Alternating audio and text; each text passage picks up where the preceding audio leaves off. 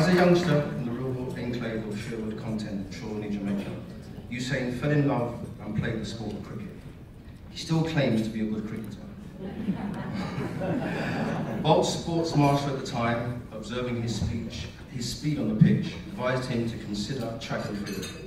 Usain put away his cricket bat, never looked back, and the sprinting world as we knew it would change forever.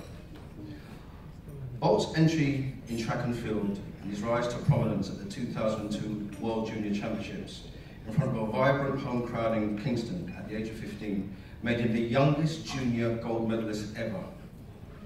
1 year later, he broke the World Youth 200-metre record at the World Youth Championship in Sherbrooke, Canada. The medals and records kept coming, but not before track and field's golden boy was taken through the testing fire of injuries and doubt. One must lose in order to win. Those were the words he was taught by his influential coach, Glenn Mills.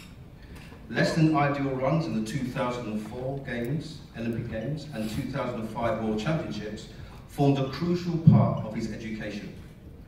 Double silver at the 2007 World Championships prepared him for a glorious ascension to the top of the sport.